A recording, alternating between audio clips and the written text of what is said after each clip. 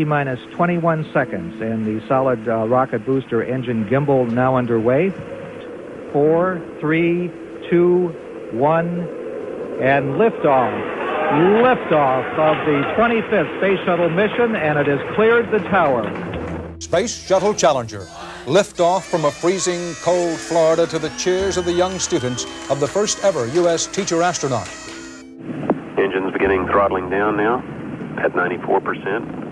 Normal throttles for most of the flight, 104%. Velocity, 2,257 feet per second. Altitude, 4.3 nautical miles. Downrange distance, 3 nautical miles. Moments later, full throttle and point of highest stress.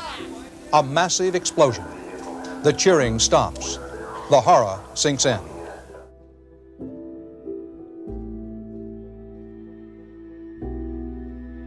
On the morning of January 28, 1986, millions of Americans tuned in to watch history. But just 73 seconds after liftoff, the Challenger space shuttle broke apart in the sky, live on national television. It was a moment that stunned the world and left a nation asking, how could this happen?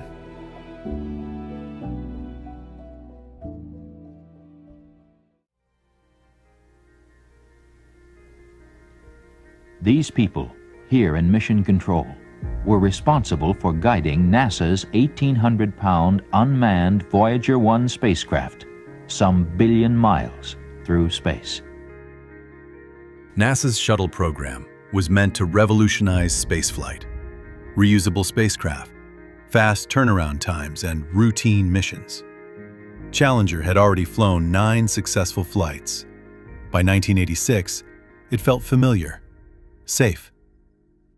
But this mission was different. Among the crew was Krista McAuliffe, a high school social studies teacher from Concord, New Hampshire, selected from thousands. The public fell in love with her voice, her story, and her mission to bring space into classrooms.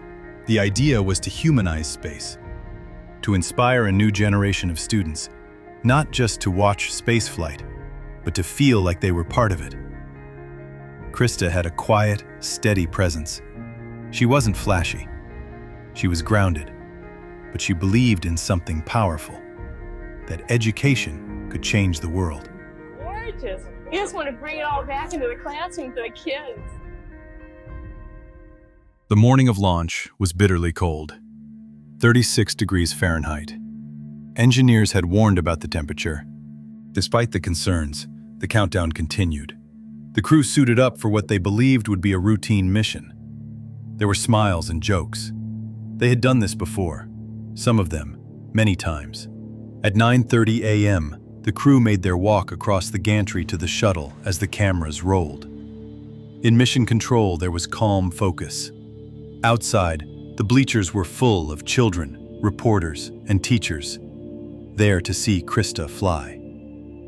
By 11:30 a.m., everything was in place. 7 astronauts, strapped in, awaiting the signal. At 11:38 a.m., Challenger lifted off. No other way to explain it, simply awesome. The feeling, the whole grandstand 3.5 miles away from here just shakes. 73 seconds after liftoff, a puff of smoke appeared near the right booster. Control program confirmed. Then, disintegration. A fireball in the sky. A smoke trail. Confusion. Millions watched. No one fully understood what they were seeing. There she goes, George. There it goes. Right over those trees. I saw it when it went through that hole. I don't remember it being that bright and that big. Oh, look. There's 2. It's going off into 2. Hey, is that trouble or not? They're not having trouble, are they? That's trouble of some kind, George. That's trouble of some kind, isn't it, or not? News anchors struggled for words. Families at the Cape were frozen in place in complete shock. That evening, President Reagan addressed the nation. Today is a day for mourning and remembering. Nancy and I are pained to the core by the tragedy of the Shuttle Challenger.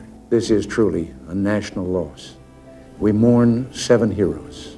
The families of the 7, we cannot bear, as you do, the full impact of this tragedy. But we feel the loss, and we're thinking about you so very much. We've grown used to the idea of space, and perhaps we forget that we've only just begun. We're still pioneers. They, the members of the Challenger crew, were pioneers. In the disaster's aftermath, President Reagan formed the Rogers Commission. Their mission? Find out how and why Challenger failed. The investigation found the cause was shockingly simple.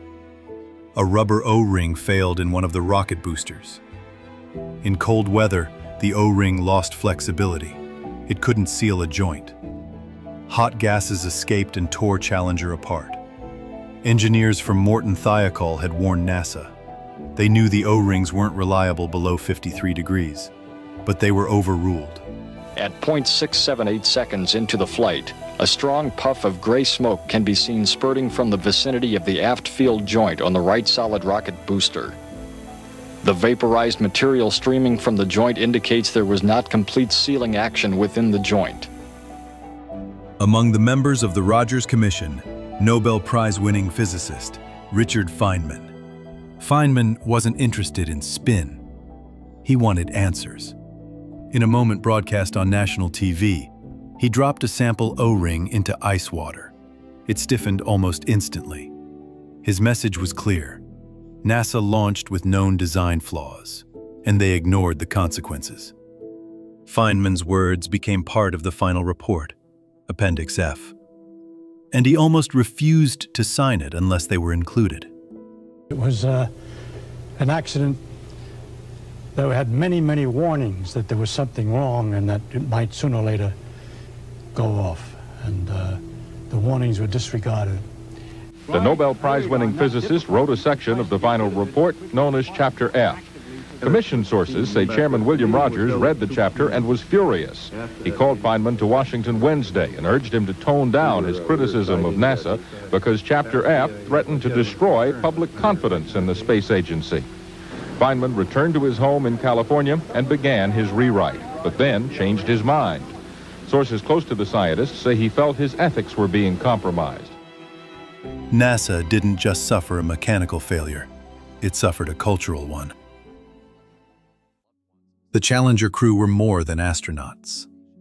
Commander Francis Scobie, pilot Michael Smith, Judith Resnick, Ronald McNair, Ellison Onizuka, Gregory Jarvis, and Krista McAuliffe. Each had a dream. Each left behind a legacy. Shuttle flights were suspended for nearly 3 years after the Challenger accident. Booster joints were completely redesigned. Safety procedures were overhauled. In 1988, Discovery launched. The shuttle program returned to space, forever changed. The Challenger disaster changed the way NASA worked. It changed how America viewed spaceflight and failure. Though her lessons were never broadcast from space, Krista McAuliffe's message continues to echo in classrooms across the country, through the generations she set out to inspire. History doesn't always move forward in triumph. Sometimes it moves through heartbreak, and what we choose to learn from it. We remember the Challenger 7 not for the tragedy that took them, but for the courage, curiosity, and spirit they carried into the sky. Good afternoon, everyone, from downtown Concord, New Hampshire, home of America's first teacher in space. People put through with the thumbs up. Yep. There it is. She is getting a nice round of applause from a big crowd here. It is a great honor for Krista, and at the same time, inseparably, it is a great and deserving honor for the teachers and educators across this country. Ready? Yep. 3, 2, 1, let her rip.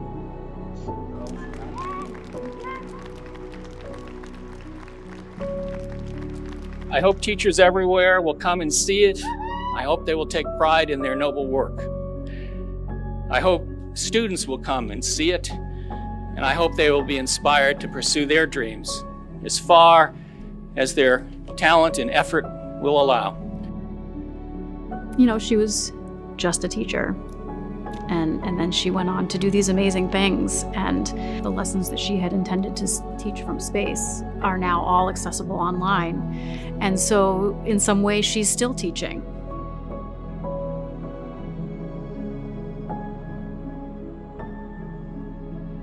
I mean, there's 2.5 million teachers in the United States. When you think of the daily contact, I mean, the impact that we have across the board, if you get teachers excited about something, is just phenomenal.